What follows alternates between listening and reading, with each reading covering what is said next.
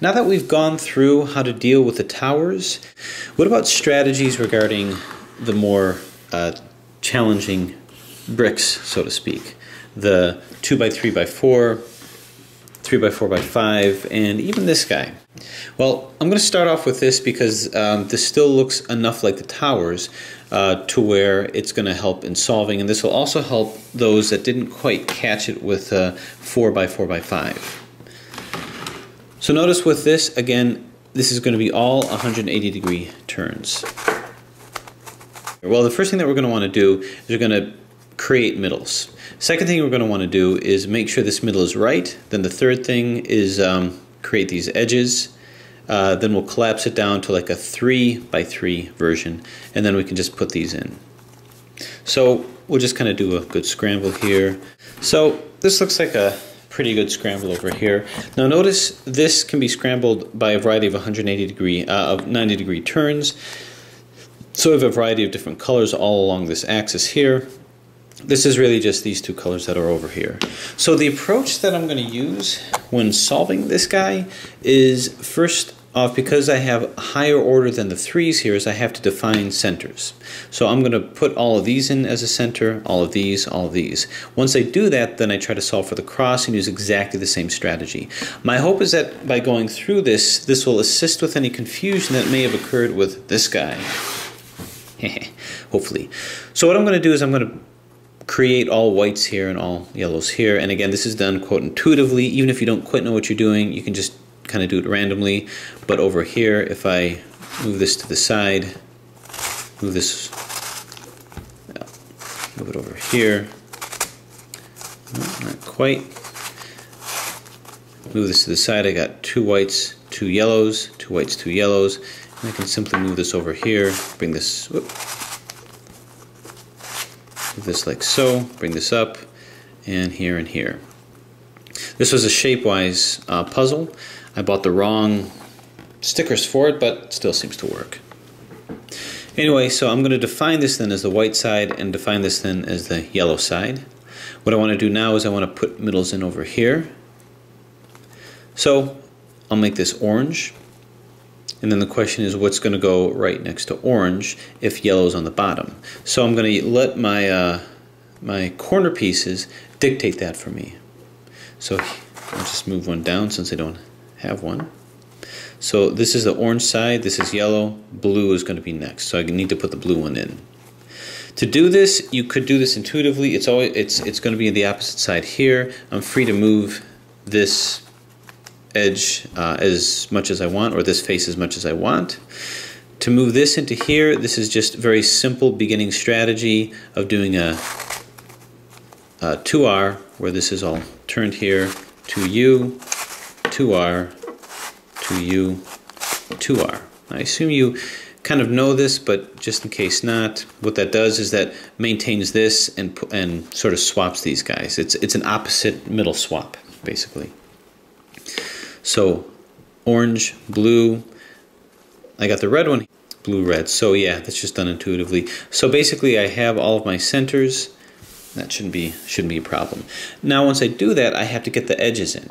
And then I'm ready to perform the strategies that you've seen. To put the edges in, what I'm going to do is I'm going to focus on the yellow side. So here's a yellow and blue. I'm going to find the other yellow and blue to pair it with, and it's over here. I'm just going to turn this across, bring it up. So on this side, I've got the yellow and blue down here. I've got the yellow and blue up here. So what I'm going to do is I'm going to move this, turn this twice to meet it over here, bring it off to the side, okay, to get it out of the way. So that's out of the way. Now I got to move these back. So I'm going to just turn this again because it's not going to disrupt this. Turn it twice here so that I can move this back while what I made is protected. Then I'm going to move these middles back. All right. So what I did, in effect, is I created this edge. My goal is to collapse this down to a 3x3, and I'm just going to follow suit. So here's a green and yellow, red and yellow. Here's a green and yellow here. I'm just going to move this to the opposite side. And my plan is to create it here and put it back over here too. Actually replace it with this one. So double turn it, so I put it here, and I'm going to put it over here. But what I want to do is I want to knock this one out. So I'm going to double turn this down. So I'm going to move this into where the one that I just created is. Move it in, and I did that because I'm now going to double turn this, because I got to move this back. When I double turn it, this is now protected, and this that I put in harm's way comes back and knocks this useless one out, and I bring this back in. I hope I didn't move too fast with this, but basically I just created two yellows. I'm going to do the same thing and put it on the other side. Exact same strategy as I would use with this. So here's the yellow and orange. Find the other yellow and orange, it's here. So move it twice. Only this time I'm going to move my completed edge not to this side but to this side. So move it twice. There it is. Turn it here. So do a U over here. Turn it like this. I'm not going through algorithms because I think this is fairly intuitive or strategic. And then move it back here. So now I've got these two here. I've got this here. And now what do I have left? I've got the red and yellow. Where's the other red and yellow? Just happens to be here. I got to double turn this so the red and yellow is put up here. Double turn it like so. Now what I want to do is I want to replace it with this one. So I'm going to turn this down so that I can move this into here, right? So turn it here. Double turn it so that when I move it back, I'm knocking this useless one out for now. Useless for now. Move it back and bang. So what I've done is I've created all my yellow edges, which is good. So I'm just going to put them in place. This yellow edge is already in place, so I'm going to put that by its center. Here's a red one, find the red, double turn it. Here's a blue one, find the blue, double turn it. And here's a green one, it's already there. Double turn it. So what I now have is I have the cross on the bottom. Okay, what about the white side? Now I've got to put these in. To those of you who have seen and actually understood this tutorial, see, it's exactly the same way. What I want to do is, this is already in place, that's good, but where's the green and white? It's over here. I need to move this over here. So what I'm going to do is I'm going to pretend like these don't exist, and I'm going to pretend like these are corners and not edges. And I'm going to do a corner switch from here to here. I just have to be sure that my R move is like this. And if I do the corner switching algorithm, then it's going to move this to here.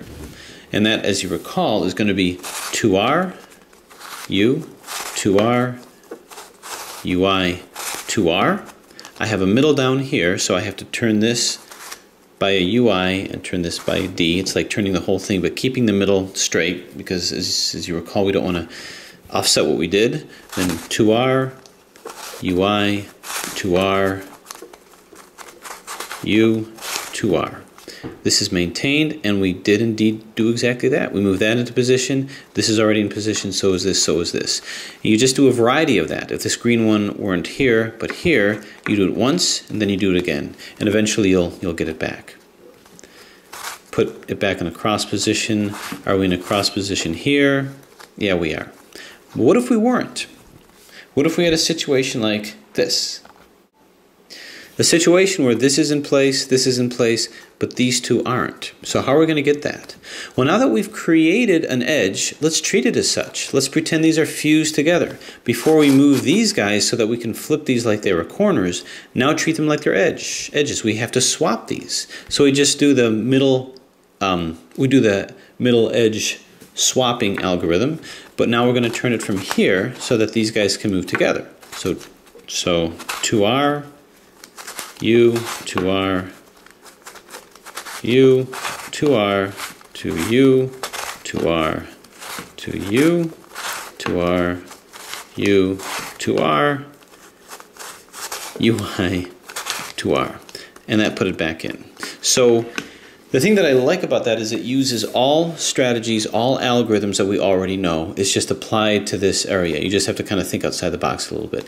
And then it's easy. Then you solve it just like your layers. We've got the middle, so we apply intuitive strategies with this. This was not a cuboid, so 180-degree turn should do it. So here, this just has to turn with this. Bang, and we're good. Of course, we messed this up. So here's what I'm going to do. I'm going to say, and this is how it's usually going to work with this. This is like a parity situation. And we know that we can get in and out of parity situations as we start solving these. So I'm going to keep it like this, and hopefully it'll solve by itself. If not, we can do a parity solve to get it out.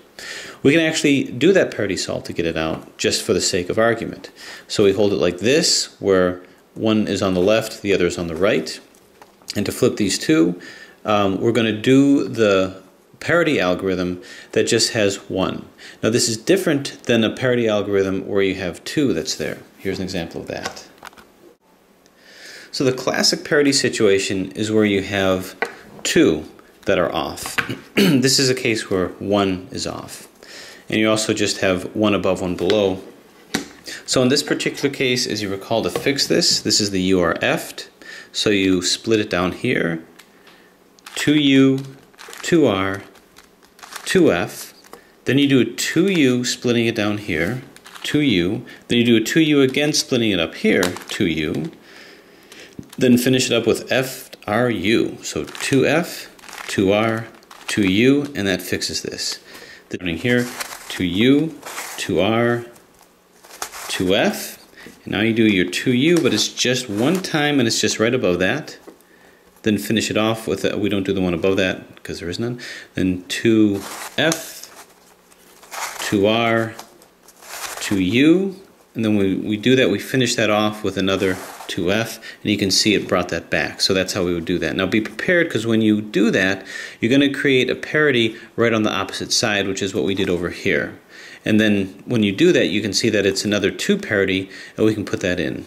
We could just turn it like this, but that defeated our purpose here. So we hold it like this and do it the same way we did with this guy.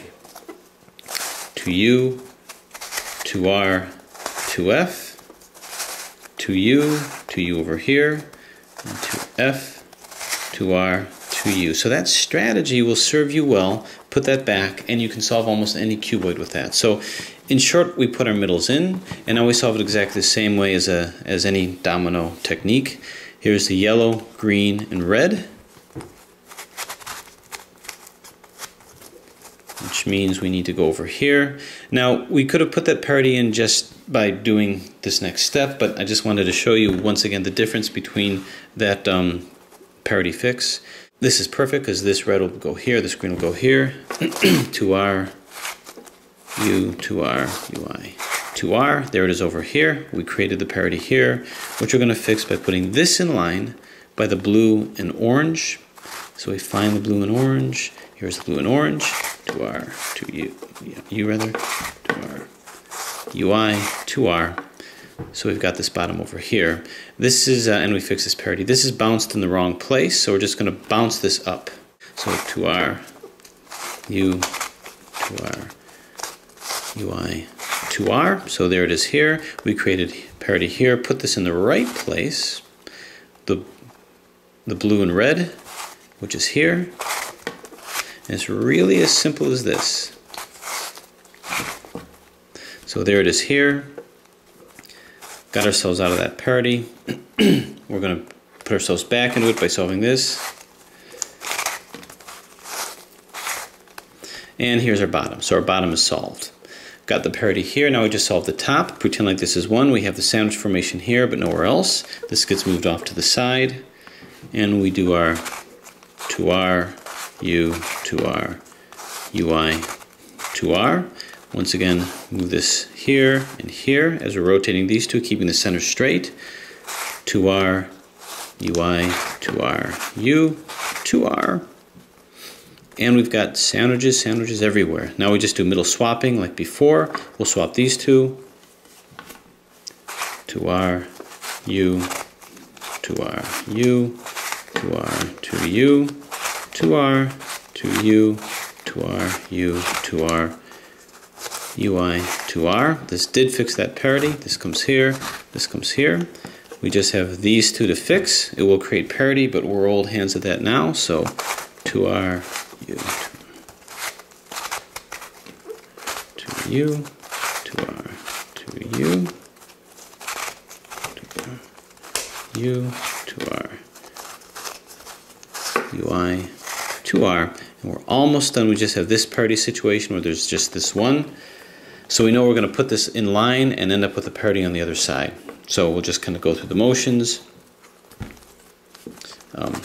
2u, 2r, 2f, then do a 1, 2u, 2f, 2r, 2u, finish it up with the 2f, that's in place, created our expected parity over here, 2r, 2u, 2r, 2f, but this time u, 2u, and 2u up here, then 2f, 2r, 2u, and you solved it using the same strategies. I hope you caught that. If you didn't catch it the first time with this, it's exactly the same thing. All the rest of the strategies with this, I'll refer you to the other tutorials.